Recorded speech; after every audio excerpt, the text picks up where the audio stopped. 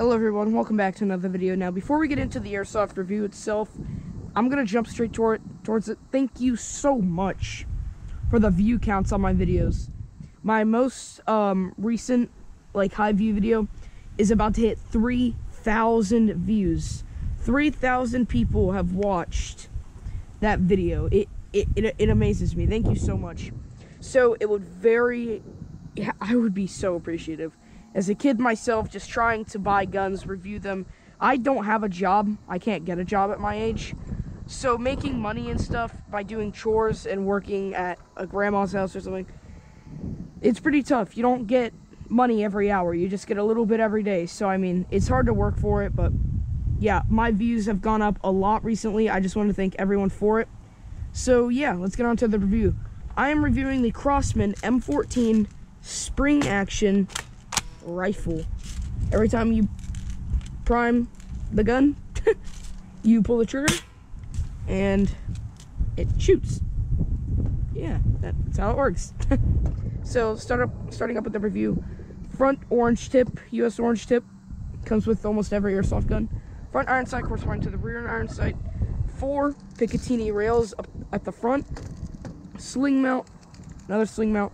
The gun is fully polymer, by the way. Just wanted to remind everyone. Nothing is metal, nothing is cheap plastic. It's all polymer. Magazine. It's this one, it's all polymer as well, but it's just like all your other cheap springers. Just load it up into the little hatch. Oh, jeez. Open the hatch, pour BBs in. Close your hatch. Pull the spring down and just shake BBs into the magazine. That's how most of them work.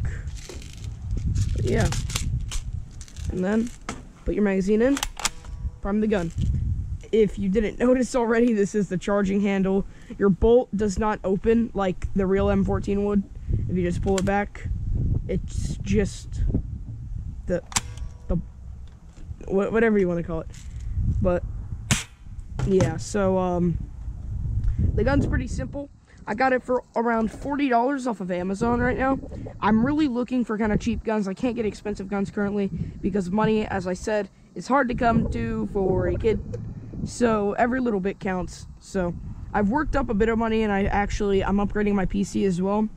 But I've got a couple guns to review, and this is my first one that I'm going to do for the month.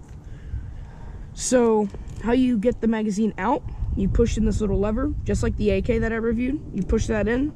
You pull the magazine out. You don't have to put it in any certain way. You just push it in. And yeah, the safety. Push it into the trigger guard. That is on safe. Push it outside the trigger guard. It is now hot, ready to shoot. So yeah, just a reminder, if you are a bit young, or I know I'm young, but I'm saying like younger than me,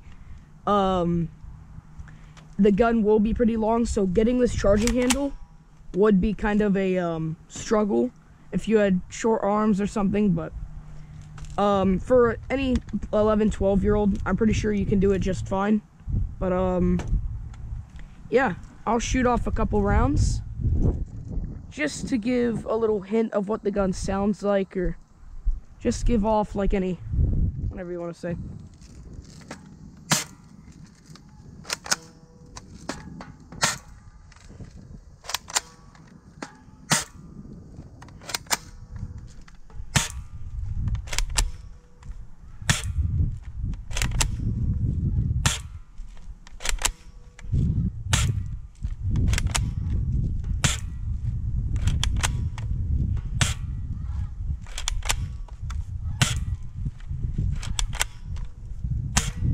Alright, that was out of ammo.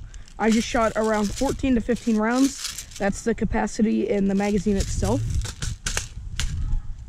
But, yeah, so other than that, the gun's pretty simple. It's pretty cheap. It's a very good starter for backyard airsoft or anything. Bringing this out on the field, the 315 FPS that I get with it isn't what I recommend. I mean, anything else, go check out my other reviews if you're looking for something else, like the AK or the M4. Those are definitely better tier weapons that shoot a lot higher FPS than this one, obviously.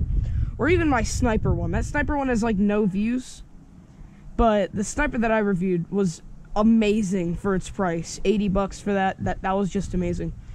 But this, it's a decent weapon to say the least. So I really appreciate, alright, good job. Appreciate you guys watching the video. Please subscribe. It helps out, alright? I appreciate it.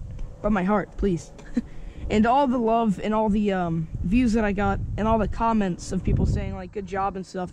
I'm not gonna lie, there are some mean comments. Well, not mean, but like people just like giving me a hint like learn your airsoft terminology. But I've been playing airsoft ever since I was 5 or 6.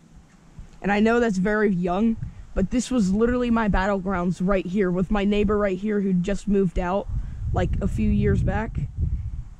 This was our battlegrounds. Like, we all used to play right here with our cheap little Springers and mini M4s, whatever, that you see all over Amazon.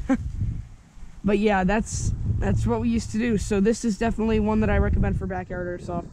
Thank you guys for watching. Please like and subscribe. I'll see you guys in the next video.